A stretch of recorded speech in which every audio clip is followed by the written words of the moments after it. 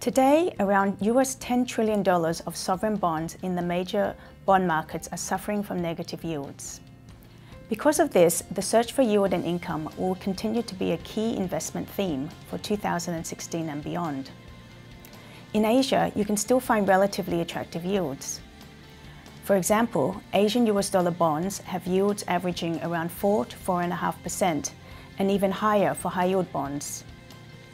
In the Asian local currency bond space, the yields are a lot more varied, ranging from very low in countries such as Thailand and Taiwan to over 7% for countries such as India and Indonesia.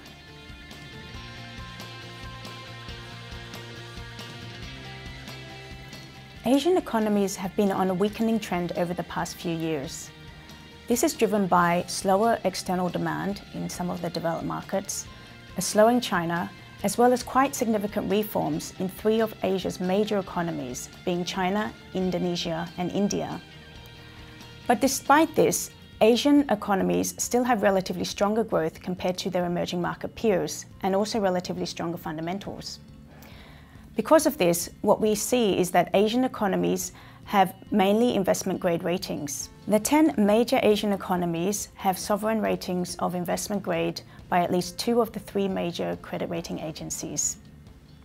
So from a fundamental perspective, Asian economies stack up quite well compared to their emerging market peers. For the asset class, it's important to remember that bonds can still perform well in a slowing growth environment. An environment of slower growth and low inflation means that central banks are able to keep monetary policy accommodative or even cut policy rates.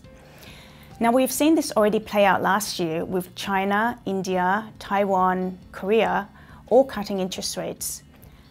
This year, in the first quarter, we've already seen Indonesia cut interest rates 3 times already, which resulted in a very strong rally of the bond market. For corporate bonds, an environment of low interest rates and ample liquidity does mean that corporates will still have access to funding. And this means that this will help to mitigate the risk of sharply higher default rates.